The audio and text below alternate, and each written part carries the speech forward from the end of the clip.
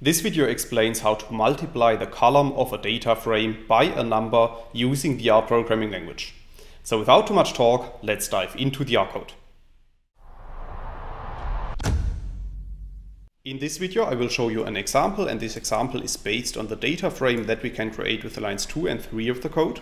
So if you run these lines of code, you can see at the top right of RStudio that a new data object is appearing, which is called data. And we can print this data frame to the bottom in the RStudio console by running line 4 of the code. And then you can see that we have created a data frame containing 2 columns, which are called x1 and x2, and 5 rows. So let's assume that we want to multiply the column x1 by the value 100. Then we can apply the code that you can see in line 6. So in this line of code, I'm specifying the name of our data frame, and then I'm using the dollar operator to extract the values of our first column x1. And then I'm multiplying these values by the number 100. So if you run line 6 of the code, you can see at the bottom in the RStudio console that a new vector object has been returned, which contains the values of our column x1 times 100.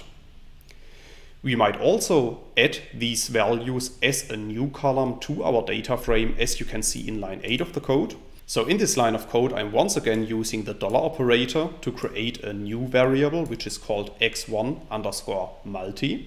And then I'm assigning to this new variable the output of the multiplication of the column x1 times 100.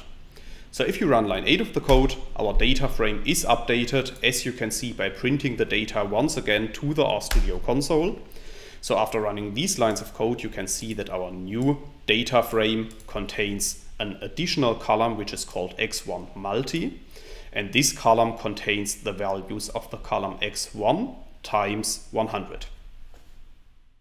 That's all I wanted to explain in this video.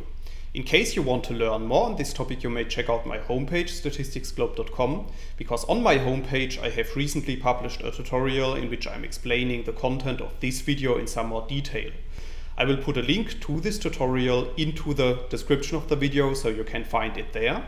If you have liked this video, or if you have any questions, let me know in the comments section below. I'll try to respond to all comments as soon as I can. Furthermore, make sure to subscribe to my YouTube channel to get notified about future video releases. I have already published about 500 videos on this channel, and I'm releasing new videos on a daily basis. Thanks a lot for watching. See you in the next video.